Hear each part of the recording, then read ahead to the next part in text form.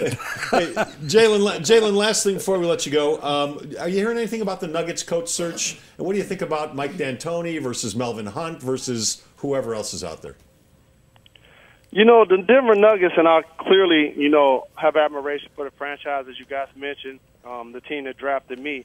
You know, the couple of mistakes that have been made over the last couple of years is you got to find a way to retain Masai Ujiri. He's shown to be one of the best general managers. We're with you there.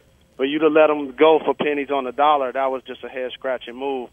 And also George Karl. Ever since they let George Karl go, they've still been searching for a coach and have not been able to solidify that spot. So, in looking at their roster, the one thing that jumps out at me is who's their leader.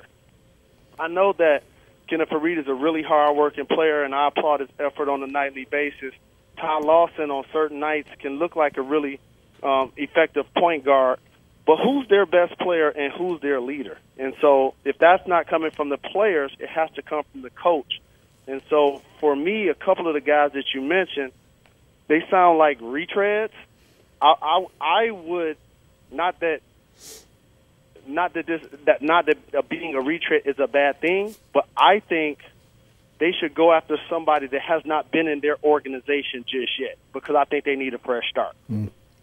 I think that's a great point. The leadership point was a great